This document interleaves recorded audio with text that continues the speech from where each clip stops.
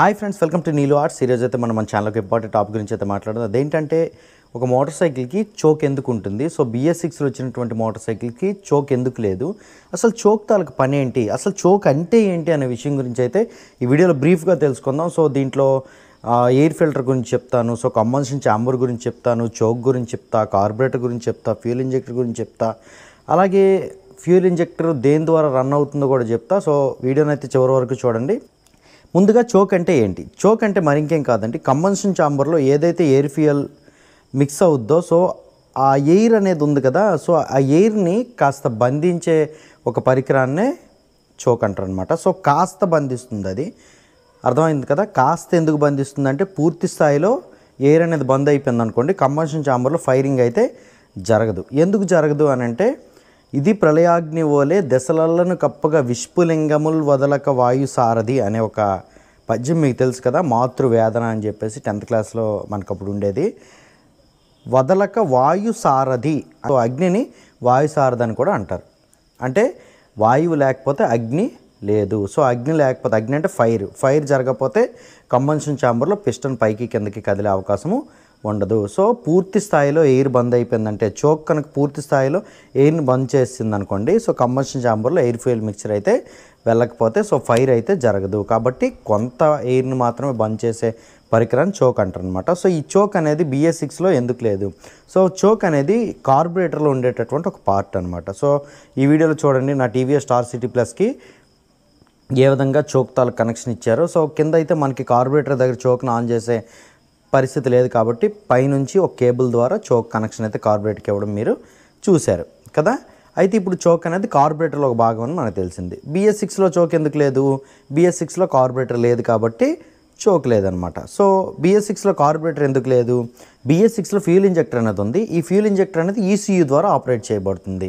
So BS6లో మరి air అనేది ఎక్కడి నుంచి వెళ్తుంది అనేసి అంటే, డైరెక్ట్గా ఎయిర్ ఛాంబర్ నుంచి అయితే ఎయిర్ కంబషన్ ఛాంబర్లోకి ఎంటర్ అవుతుంది. సో అందుకని చెప్పేసి BS6లో ఇచ్చినటువంటి ఎయిర్ ఫిల్టర్స్ ఏవైతే ఉన్నాయో వాటి కట్టుదిట్టమైన భద్రతా చర్యలు అయితే చేపట్టారనమాట. ప్యూర్ ఎయిర్ డైరెక్ట్గా కంబషన్ ఛాంబర్లోకి వెళ్ళి ఫైర్ జరిగే సిస్టమ్ అయితే BS6లో మనకుంది.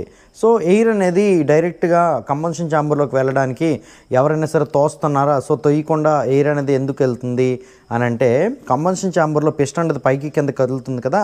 సో పిస్టన్ అనేది కిందకి వెళ్ళేటప్పుడు దాని దగ్గరికి ఏదో వస్తే దాన్ని లాక్కుంటుంది అనమాట. సో పిస్టన్ అనేది కిందకి వెళ్ళేటప్పుడు దాని దగ్గరికి ఏంటి కనెక్షన్ ఉంటుంది?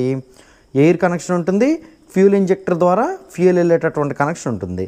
మరి ఫ్యూల్ ఇంజెక్టర్ ద్వారా ఫ్యూయల్ ఎప్పుడు వెళ్తుంది అనేసి అంటే, సో అక్కడ ఎంత ఫ్యూయల్ కావాలో కంబషన్ ఛాంబర్లో ఫైర్ జరగని ఎయిర్ వచ్చి ఎంటర్ అయిన తర్వాత ఎంత ఫ్యూయల్ కావాలో అంత ఫ్యూయల్ని ECU ద్వారా ఆపరేట్ చేయబడుతున్నటువంటి ఫ్యూల్ ఇంజెక్టర్ ఏదైతే ఉందో అది అందిస్తుంది అనమాట కంబషన్ ఛాంబర్లోకి. సో కంబషన్ ఛాంబర్లో పిస్టన్ అనేది కిందకి ఇలా వచ్చేటప్పుడు దానికి ఏం కనెక్ట్ చేయబడి ఉంటుంది? ఎయిర్ ఛాంబర్ నుంచి ఒక పైప్ అయితే కంబషన్ ఛాంబర్ కనెక్ట్ చేయబడి ఉంటుంది. సో అప్పుడు దాని ద్వారా వచ్చినటువంటి ఎయిర్ని కిందకి లాక్కుంటుంది. వ్యాక్యూమ్ అనేది పిస్టనే క్రియేట్ చేసుకుంటుంది. అర్థమవుతుంది కదా.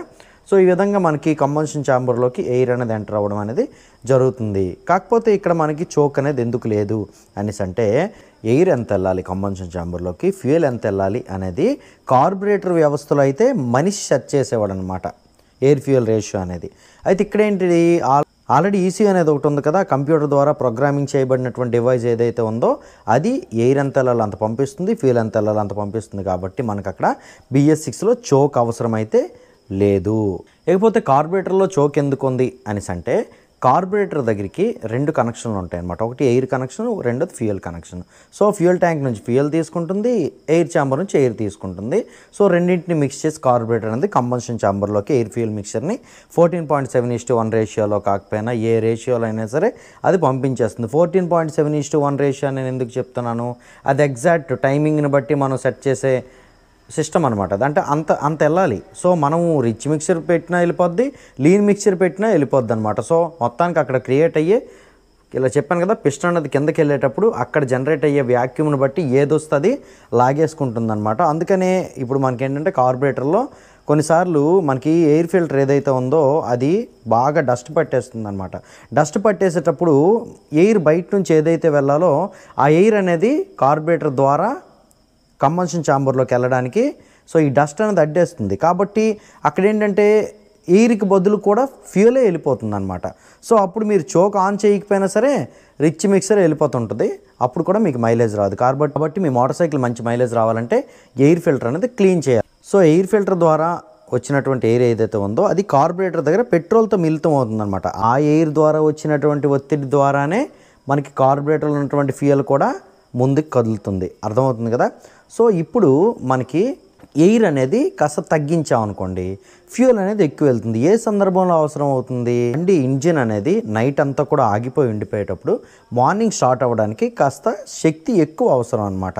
ఇంజిన్ అనేది పూర్తిగా చల్లబడిపోయినప్పుడు సో శక్తి కావాలంటే కాస్త ఎడిషనల్ హీట్ అనేది జనరేట్ కావాలి. ఈ 14.7:1 రేషియోలోన ఎగ్జాక్ట్ పంపించాం అనుకోండి ఎయిర్ ఫ్యూయల్ మిక్సర్ అనేది కంబషన్ ఛాంబర్లోకి, సో ఎడిషనల్ హీట్ ఏదైతే అవసరమో దానికి కావాల్సినటువంటి ఫ్యూయల్ అయితే అక్కడ దానికి దొరకదనమాట. దొరకనప్పుడు బండి మనకి స్టార్ట్ అవ్వదు. అప్పుడు మనం ఏం చేస్తాము, చోక్ ఇస్తాం. చోక్ ఇవ్వడం వల్ల ఏమవుతుందంటే ఎయిర్ కాస్త తక్కువ వెళ్తుంది, ఫ్యూయల్ కాస్త ఎక్కువ వెళ్తుంది. కంబషన్ ఛాంబర్లో పెట్రోల్ అనేది ఎక్కువగా ఫైర్ జరుగుతుంది అనమాట.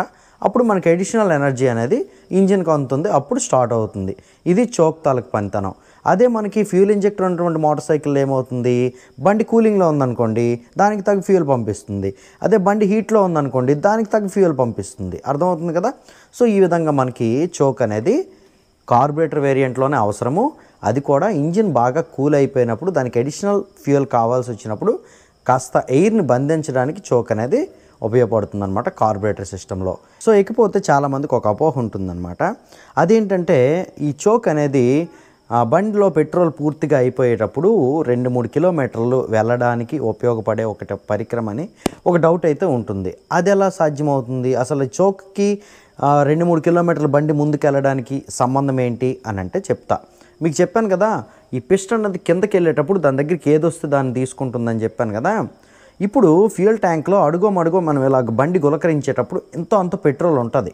మీరు ఎంత పూర్తిగా అయిపోయిందని అనుకునేటప్పుడు చోకిస్తే వెళ్తుంది కదా, దానికంటే ముందు ఫ్యూయల్ ట్యాంక్లో కొంచెం పెట్రోల్ ఉంటుంది అనమాట. సో ఇలా పెట్రోల్ ఉండేటప్పుడు ఏం జరుగుద్దంటే మీరు ఎయిర్ని బంధించారనుకోండి. సో ఎయిర్ని బంధించడం అంటే పాక్షికంగా అంటే కాస్త తక్కువ స్థాయిలో ఎయిర్ని బంధించారనుకోండి.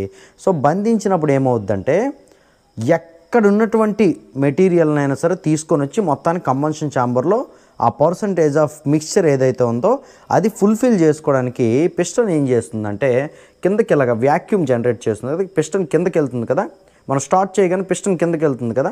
సో పిస్టన్ కిందకి వెళ్ళేటప్పుడు దాని దగ్గరికి ఏది వస్తే దాన్ని లాగేసుకుంటుంది అనమాట. మనం ఎయిర్ని బంద్ చేయడం వల్ల ఏమవుద్దంటే ట్యాంక్లో ఉన్నటువంటి ఎంతో అంత ఫ్యూయల్ ఏదైతే ఉందో అది సో కార్బొరేటర్ ద్వారా మనం చోక్ బంద్ చేయడం వల్ల తక్కువ ఎయిర్ వస్తుంది కదా.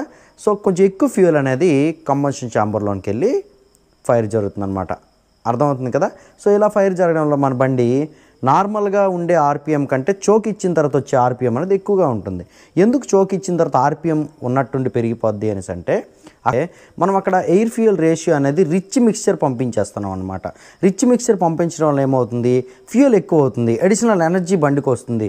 సో అడిషనల్గా ఎనర్జీ ఇచ్చేటప్పుడు మనకి అది ఏమవుద్దంటే ఇంకా ఎక్కువ ఫాస్ట్గా పిస్టన్ అనేది పనిచేయడం జరుగుతుందన్నమాట. సో అధికంగా చోక్ ఇచ్చి బండి నడపడం వలన మైలేజ్ కూడా పడిపోతుంది. ఎందుకంటే ఎయిర్ని తక్కువ పంపించి ఫ్యూయల్ని ఎక్కువ పంపించేస్తున్నాం కాబట్టి మైలేజ్ అయితే బండి ఇవ్వదు. సో అర్థమైంది కదా. BS6లో ఉన్నటువంటి మోటార్ సైకిల్స్కి చోక్ అనేది అవసరమే లేనటువంటి పరికరం. ఎందుకంటే బండి ఏ కండిషన్లో ఉందో దాన్ని బట్టి ఫ్యూయల్, బండి ఏ కండిషన్లో ఉందో దాన్ని బట్టి ఎయిర్ పంపించే కార్యక్రమం అంతా కూడా మనకి ECU చూసుకుంటుందన్నమాట. సో ECU సక్రమంగా పనిచేసినంత వరకు మనకి చోక్ అనేది అవసరం లేదు. అసలు చోక్ అనేది కార్బొరేటర్లోని ఒక భాగం కాబట్టి BS6లో కార్బొరేటర్ ఉండదు కాబట్టి సో చోక్ అనేది BS6లో ఉండదు. అయితే ఇంకా చాలామందికి ఇంకో డౌట్ ఉంటుందన్నమాట. సో BS6 వాహనాల్లో BS4 పెట్రోల్ కొట్టించవచ్చా, BS4 వాహనాల్లో BS6 పెట్రోల్ కొట్టించవచ్చా అని చెప్పేసి ఒక డౌట్ ఉంటుంది. ఏ బండిలో ఏ పెట్రోల్ అయినా సరే మనం ఫిల్ చేయించవచ్చు. ఒకవేళ ఇన్ కేస్ ఏప్రిల్ 1వ తేదీ తర్వాత BS6 ఫ్యూయల్ వచ్చిందనుకోండి, సో BS6 ఫ్యూయల్ BS4లో కూడా కొట్టిస్తాం కదా. అలా కాకుండా BS6 వాహనాలు మనకి సెప్టెంబర్లో వచ్చాయి, అప్పుడు BS6 ఫ్యూయల్ అనేది అన్ని దగ్గరలో కూడా అవైలబిలిటీలో లేదు కదా, అప్పుడు దాంట్లో BS4 ఫ్యూయలే కొట్టించా అనమాట. అసలు BS4 ఫ్యూయల్కి BS6 ఫ్యూయల్కి ఉన్నటువంటి మేజర్ డిఫరెన్స్ ఏంటి, సో ఎమిషన్ కంట్రోల్ అనేది BS6 పెట్రోల్ ఏ విధంగా చేస్తుంది. ఇటువంటి మంచి మంచి కాన్సెప్ట్లు అయితే మనం నెక్స్ట్ వీడియోలో మాట్లాడుకుందాం. సో ఈ వీడియో అయితే ఇంతే ఫ్రెండ్స్. ఈ వీడియో నచ్చిందంటే లైక్ చేయండి, మీ ఫ్రెండ్స్తో షేర్ చేయండి. ఇలాంటి వీడియోస్ కోసం నీలు ఆర్ట్స్ ఛానల్ అయితే సబ్స్క్రైబ్ చేయండి. అందరికి నమస్కారం. Thank you.